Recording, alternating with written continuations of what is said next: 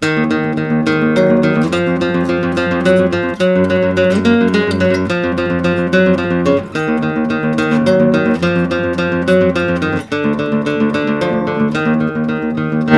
a horrible, what a horrible, what a horrible. Hello again. Today we want to try something very new on my channel.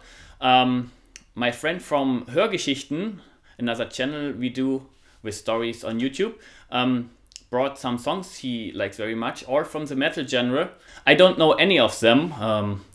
I know some of the most famous songs, but not even all the different subgenres. So let's be curious what's going to happen today.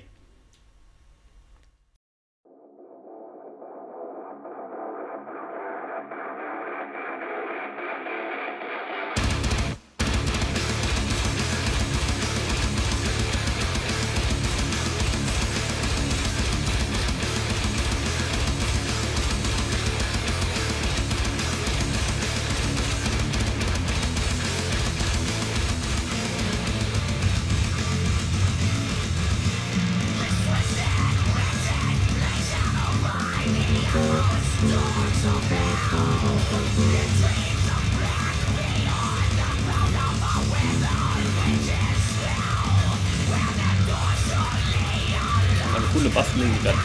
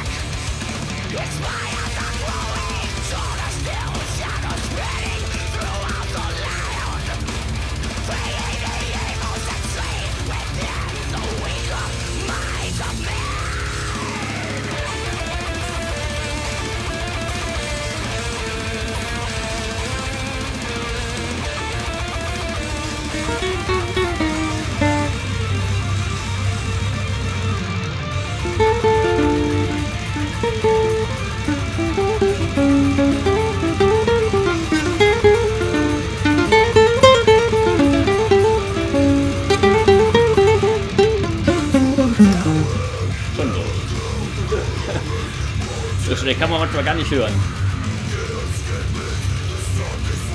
Das muss man wirklich auswendig haben. Quickly that was over. Always needs to memorize every note, otherwise it's impossible to play that speed.